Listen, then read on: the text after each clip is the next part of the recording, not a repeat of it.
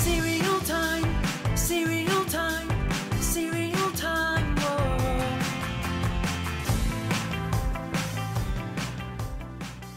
What's up, cereal heads? Today we're going to talk about Corn Pops. Corn Pops were introduced by Kellogg's in 1951. The cereal is sweetened pop pieces of milled corn. And when it was introduced, it was called Sugar Corn Pops, or sometimes Sugar Pops, or sometimes Corn Pops. They flip-flopped a lot. And this particular cereal had a handful of mascots over the year. Let's try and follow them. It was first marketed during the Wild Bill Hickok TV show, and they used the actors Guy Madison and Andy Devine to promote the cereal. Have some Corn Pops, Guy? Well, I sure will, thank you. Folks, every day is a party day with Kellogg's Corn Pops. How about you? Have you tried them yet? And around the same time, they were also using Woody the Woodpecker to promote the cereal. Boy, Woody, having breakfast on the train is great. And it's greater when breakfast is Kellogg's Sugar Pop. Around 1958, I believe Wild Bill Hickok TV show was canceled, and they had to find a new mascot to promote Corn Pops. Enter Sugar Pops Pete, a prairie dog dressed as a cowboy with two six-shooters with red and white stripes. Look, it's Sugar Pops Pete. With my sugar popper, I can rustle up enough Kellogg's Sugar Pops for everyone.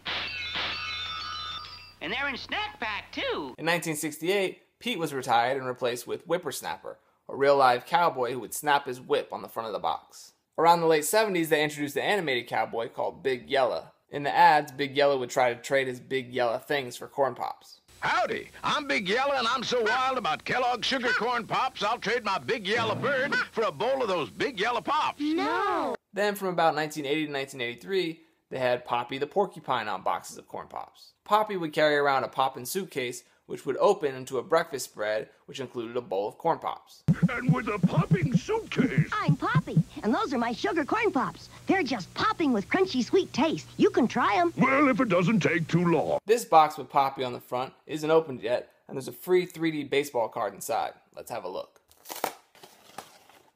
So there's my 3D baseball card. John Scott Morris of the Detroit Tigers. Now by the late 80s, the US version didn't have any mascots, but they did have the Rootin' Tootin' on boxes of Corn Pops in Canada. But I loved the US ad campaign for Corn Pops around this time. Here's an ad with Brian Austin Green pre-90210. You want something else? Nah, I want my corn pops. That's what I want. Like sweet popcorn, you always want more. And you two sleazoids who I invited to my house to spend the night and share my corn pops left nothing for me. Hey, Baker, there's plenty more. I was just pulling your chain. Think you fooled me? I gotta have my pops. Also from the 90s, they had one of my favorite varieties of Corn Pops, 3-Point Pops. I love this short-lived version because it was basketball themed. Oh right, almost forgot, the cereal. So here's a bowl of Kellogg's Corn Pops, bright, yellow, and delicious. This is a cereal that I actually enjoy better eating dry. 60 plus years later and Corn Pops is still going strong. You can't miss this bright yellow box on grocery shelves. That's it, thanks for watching. Until next time, stay crunchy. Gotta have my Pops. Cereal time, cereal